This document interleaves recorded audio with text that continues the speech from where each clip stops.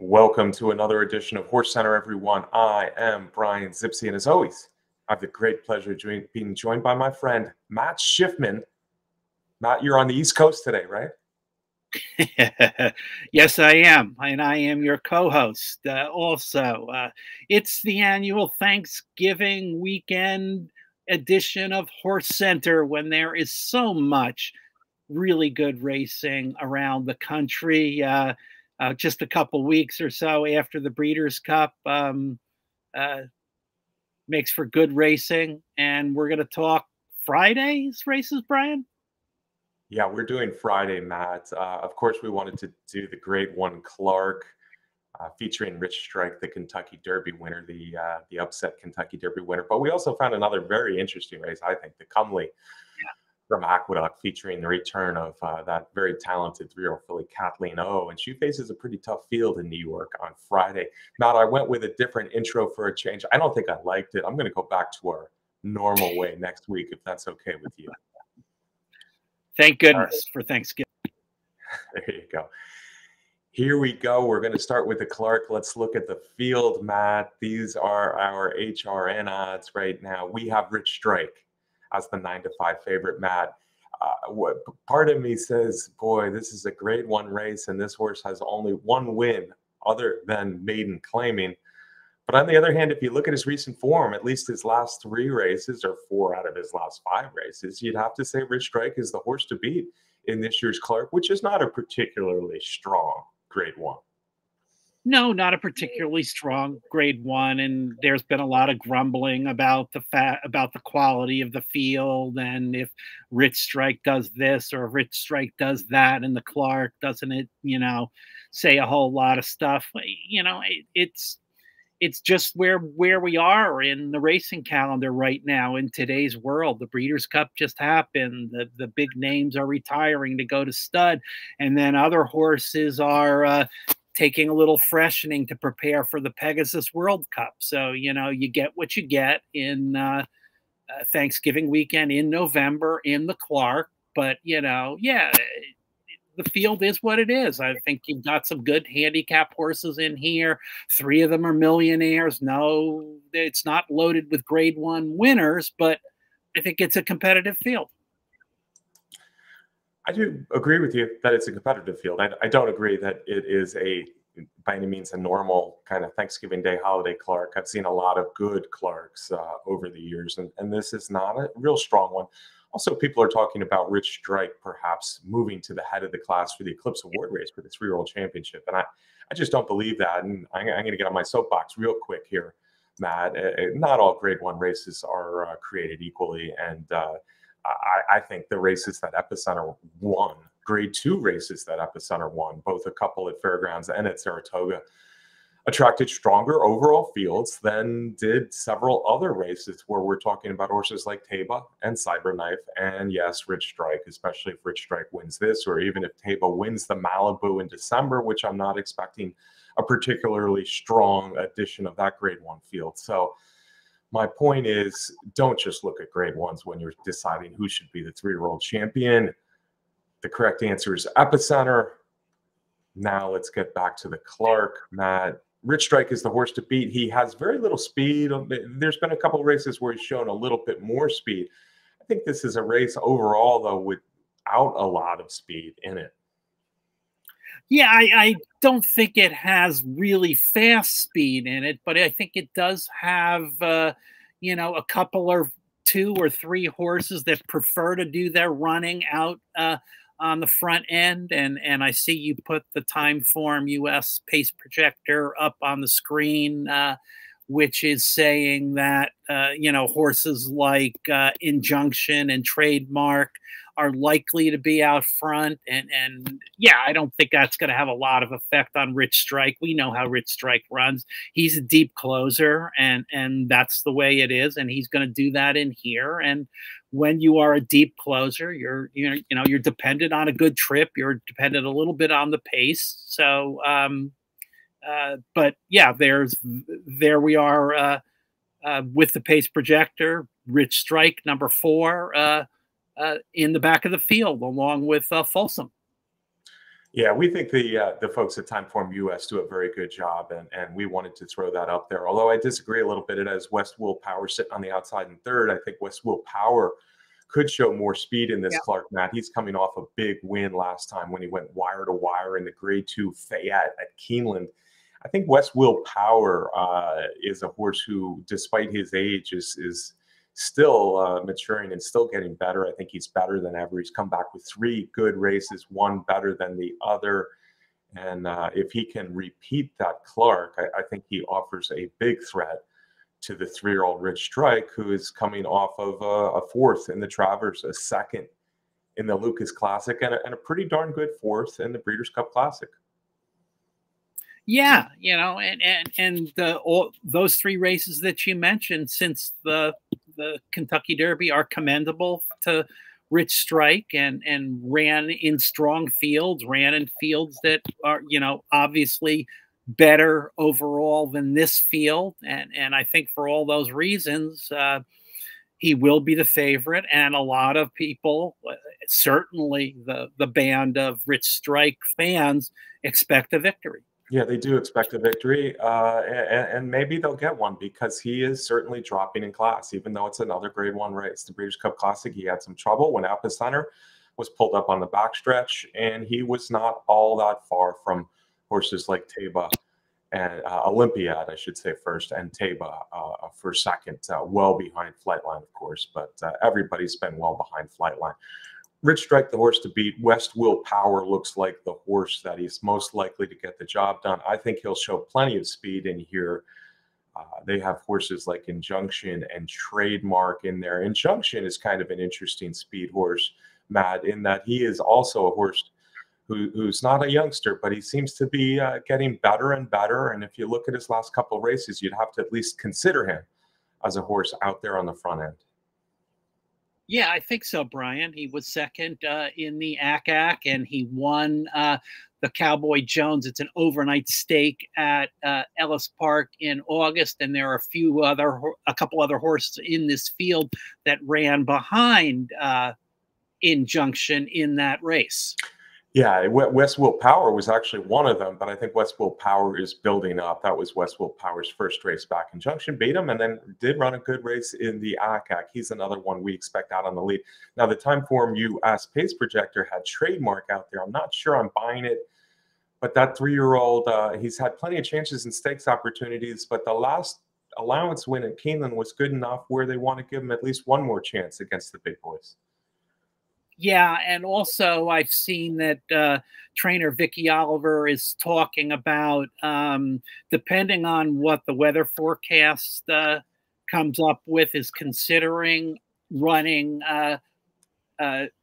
Trademark in the Commonwealth, which is a turf race. He's not a turf horse, but she's hoping that the race will come off of the turf, which I think, not much moisture will cause that to happen. So she's kind of waiting to see and hoping to maybe get a break and catch a small field in an off the turf thing. So we'll have to see even if Trademark does go in the Clark. Yeah, I'm not expecting them to be off the turf. The weather here in Louisville doesn't look like we'll get that much rain for Friday. On Clark Day. So we'll see.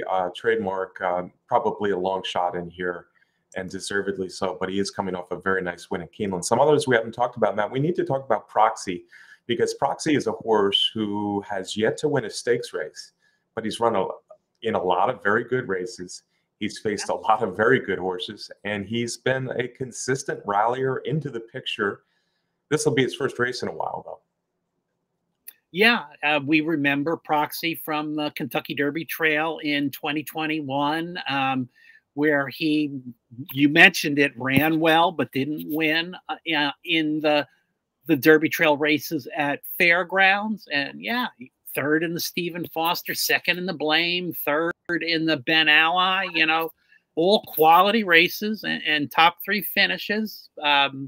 Certainly, he would have to have a significant breakthrough to win the Clark, but got to consider him for another top 3 finish. Yeah, I do. I do actually consider him quite a bit in here. Trainer Michael Stidham has him off of a what is it, a 4 or 5 month layoff here, coming out of the Stephen Foster. By the way, that Grade Two Stephen Foster this early this year at Churchill Downs, I think, is a stronger overall race than this Grade One, the Clark. He rallied. He rallied pretty strongly. He wasn't near the winner per se, but it was a good rallying third behind horses like Olympiad and American Revolution. So I think if he can come back with a race like that, he has a real shot. Another thing about Proxy, Matt, is last time he ran fresh. Last time he ran off of an even longer layoff, he Yes. came back pretty darn sharp. So that's another thing to watch with Proxy. Who haven't we mentioned? Folsom has won a bunch of stakes races. He's another Brad Cox. West Will Power being the first trained by Brad Cox. Folsom, another Brad Cox who's won a bunch of stakes races. And Last Samurai was a nice winner of the Oaklawn Park Handicap earlier this year. Yeah, look at Folsom's record, Brian. 16 career starts, 8 wins, 2 seconds and a third, over $1 million in earnings. Hey, again, not a Grade One winner, but top 3 finishes. Won the West Virginia 3. Was actually entered in the Keeneland sale that just passed, but the Judge Mark withdrew him from that sale. Interesting. And Folsom is one of those horses. I put the pace projector up again because can see Folsom projected back there with Rich Strike and Proxy ahead of them early. So that is interesting if that comes true. But anyway, Folsom's a horse who seems to really do well when it's just a little bit lower level. And he seems to be a horse who likes to win when the level's a little bit lower. But I don't trust him quite at this level, even though I said this is a low Grade One. Last Samurai just hasn't been as good since that win at Oaklawn Park, and probably that came against a little cheaper. West Will Power certainly dominated him last time at Keeneland, so I'm not sure why he will turn the tables. But like you said, Matt, it's an interesting 7-horse field as Rich Strike takes on older horses here. Rich Strike is the headliner. Rich Strike is the horse that most people will be watching. I expect him to be the favorite. But we'll see. We'll see what Matt and I pick a little bit later in the show, because right now we're going to jump over to the Comely, Matt. And just like the Clark, I think it has a headliner. And then it has an interesting field to face that headliner. The headliner, of course, being Kathleen O. Kathleen O is a good-looking daughter of upstart Matt, who won her first 4 races impressively. She came to the Kentucky Oaks as one of the horses to beat, but things did not work out for her that day at Churchill Downs. Yeah, for Shug McGahee, like you said, won at first asking, which is not something that is that common with Shug down in Florida. Won 4 in a row, won 2 Grade 2 races at Gulfstream, the Gulfstream Park Oaks, the Devona Day, which sent her on the Kentucky Oaks, and we know what a stacked field that Kentucky Oaks was. Things didn't go her way. Obviously, something went awry a little bit, and she has been off since the Kentucky Oaks. And normally, I would, be a little more concerned about that with a horse from Shug's barn coming off a layoff. But like I said before, she came out running in her debut. Yeah, I think this is an interesting comparison in a few ways to the Clark. Again, you have a horse here who looks like she just has a little bit more class, has been keeping a little bit better company than the rest, although maybe it was just the Kentucky Oaks where she kept better company. But yeah, that's now a layoff of over 6 months. So you got to wonder. I also wonder about the 9 furlongs of the Comely. I don't see a ton of pace in here, Matt. We're going to look at the pace projection again for this race, but I don't see a ton of pace. And for a filly to be off for 6.5 months and probably a deeper field than you might have expected for this Grade 3 Comely, I think it's a tough spot. She certainly could win just on her talent and class alone. And as you say, she was a debut winner and that debut win came at Aqueduct last fall in a sprint. So a talented filly, but I think there's a lot to talk about here. Let's take a quick look at that pace projection, and you'll see that Kathleen O is near the back of the field, the number 4 there early. Early on, they say the lead should come to either Falconet or Tizzy in the Sky, the 2 outside fillies here, Matt, in the Comely. Yeah, Brian. And again, I think similar to what we said about the Clark, these are a couple horses that prefer to do their work on the front end, not necessarily blazing speed from them. Tizzy in the Sky is from the barn of Jose, is named to be the rider. Won her last 2 starts, both of them in the Belmont at the Big A meeting, a maiden special, and then an allowance after 2 second places during the summer. This is a step up, though, Brian, in my eyes, for this horse. Oh, absolutely. Tizzy in the Sky is a promising filly. A daughter of Sky Kingdom. She's had 4 races, and she was very good in running second in her first 2 races, both sprints at Belmont and Saratoga, before she got to Aqueduct and absolutely dominated a 1 mile allowance race, and then a 9 furlong win over the track. But those fields were light, very light in comparison to what I'm calling a very good grade 3 here in the Comely. So Tizzy in the Sky certainly will get an acid test, but she's not only an interesting filly for how good she may become, but she's also an interesting filly with a race without a lot of speed, that she is one of the speed horses. The other one is Falconet, Matt. I think there's a lot to like about Falconet as well. Falconet, very well-bred daughter of Uncle Mo for trainer Todd Pletcher. She's a daughter of Bird at the Wire, who was a very nice graded stakes filly. In fact, one of my friends was an owner, one of the owners of Bird at the Wire. So he has a big interest in Falconet. And I think Falconet has a big shot in here, sane, partly because there's just not a lot of speed. And Falconet's not a speedball by any stretch, but she's been running very good races. She graduated nicely to stakes company. And while she couldn't quite get the job done in either the Iowa Oaks or the Seneca Overnight at Churchill last time, those 2 stakes performances are pretty darn good. If she can just take a step forward, I think Falconet could be tough in here. Yeah, I agree. Certainly the way the Todd Pletcher barn has been going recently, whether it's in the Breeders' Cup or down in Kentucky or just at Aqueduct, they have been doing really good things. IRAD gets on board, and IRAD looking to close out the year with a record number of stakes wins for the year, somewhere up in the upper 70s for the year. So, you know, if IRAD's going on the horse, you know that he thinks he's got a shot in there. Certainly Falconet, in my eyes, has a little bit more class than Tizzy in the Sky in terms of those 2 out on the front end. Yeah, and interesting. I put that pace projector back up from Timeform US, Matt, and interesting. It's the Ortiz brothers there that are expected to be on the lead. Looking at the field again, though. Oh, by the way, I believe that's the late Garrett Gomez's record that IRAD Ortiz is chasing with that stakes record. Matt, there's a lot of other horses to talk about. Let's start near the inside with 63 Caliber, because 63 Caliber, trained by Tom Amos, a daughter of Gun Runner, has won 4 of her last 5 races. In the last race, she beat Falconet, who you already know I like quite a bit.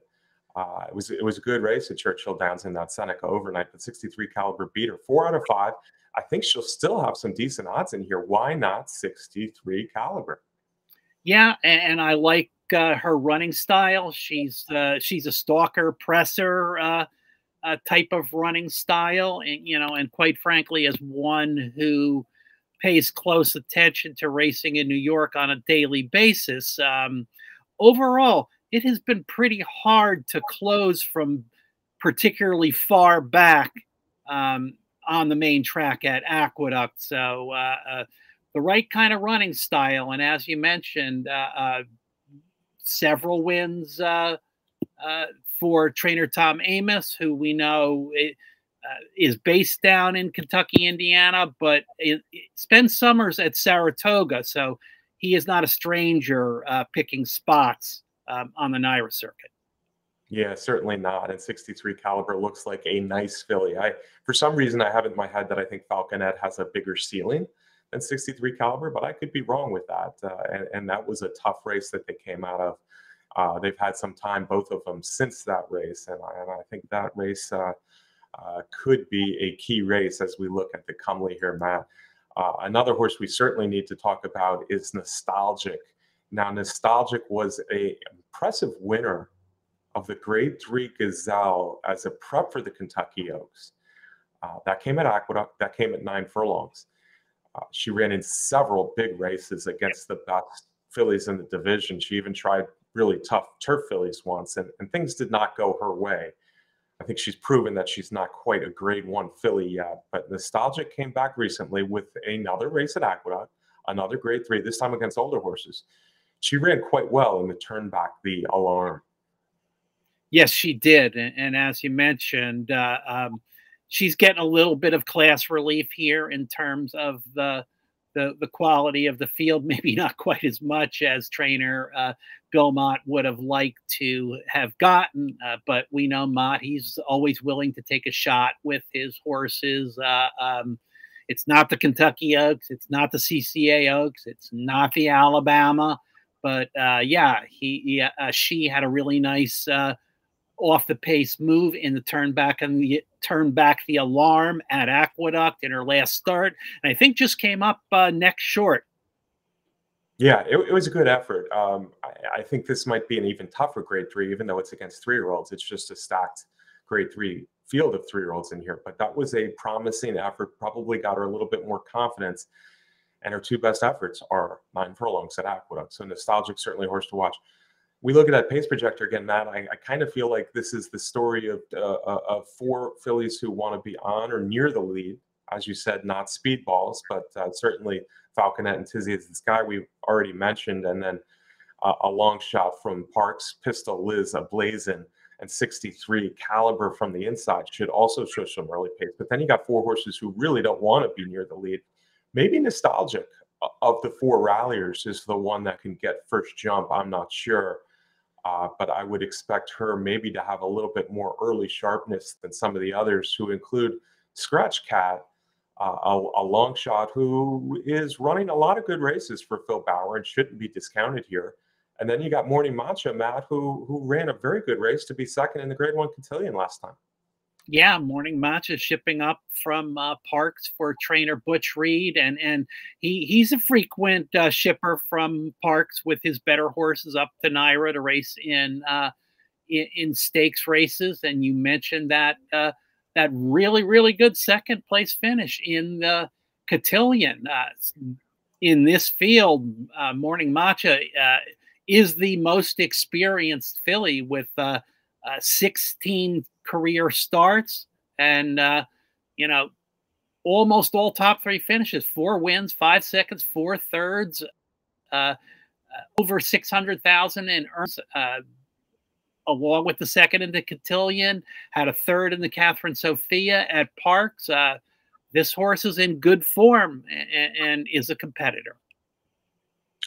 Yeah, she's in good form and she's a competitor. But on the other hand, I don't necessarily love her graded stakes performances, in that she doesn't really look like she's ever come very close to actually winning. She's a filly who likes to come from off the pace and has kind of picked up the pieces, for me anyway, more than anything. Certainly, even that second in the Cotillion, she was way back, never threatened the winner Society that day, but she beat some very good fillies to rally for second. So a similar performance could put her in here with a shot. And it's interesting that Reed is the trainer of the long shot on the rail, Pistol Liz Ablazing. Maybe that means Pistol Liz Ablazing shows even more early speed than we expect to possibly set the table for Morning Matcha, but that could set the table for Nostalgic, or certainly Kathleen O, or maybe even Scratch Cat as well. It's an interesting field from top to bottom, Matt. I'm excited about Kathleen O returning. She's working well for trainer Shug McGahee. Utmost respect for McGahee at developing horses. She was so good early on in her career. We still don't know how good she is. Her one shot at Grade 1, probably a slightly tough trip in that big field in the Kentucky Oaks.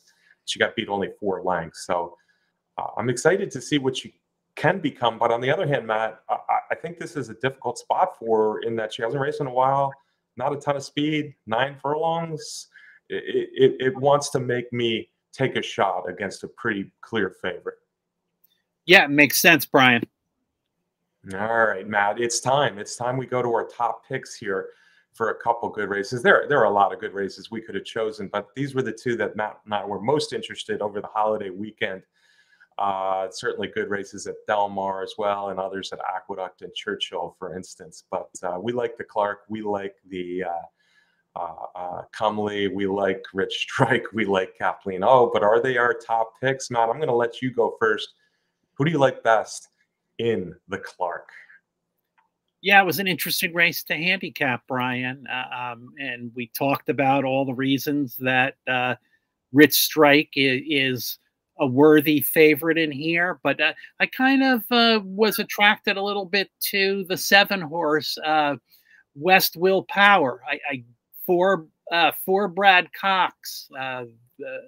The last 2 races have been very good now as a 5-year-old. I get a little bit of a feeling. I'm not saying that West Will Power is the next Knicks Go. I am not saying that. But I get a little bit of Knicks Go feeling here with this Brad Cox runner as one that is coming into his own in his recent races, as Knicks Go did later on in his career. That's the comparison that I'm making. And maybe Brad Cox has got the keys to unlock things with